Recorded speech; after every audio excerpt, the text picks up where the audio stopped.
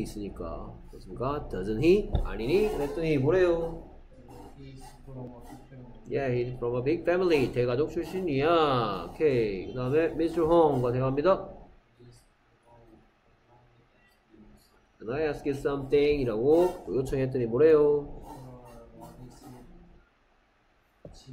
What is it, Jimin? 그랬더니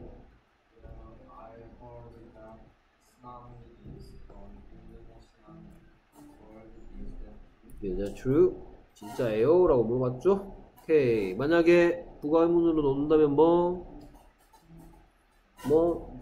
Isn't it? Isn't it an Indonesian word? 그랬더니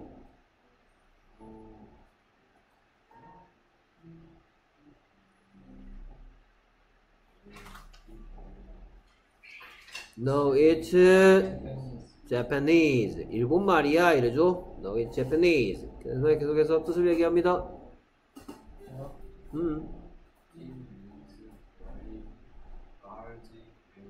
It means a very large wave.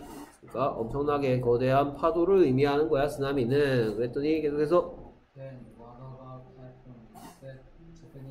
Is that Japanese too? 그것도 일본 말이에요. 타이푼도 일본 말이에요. 그랬더니 뭐래요?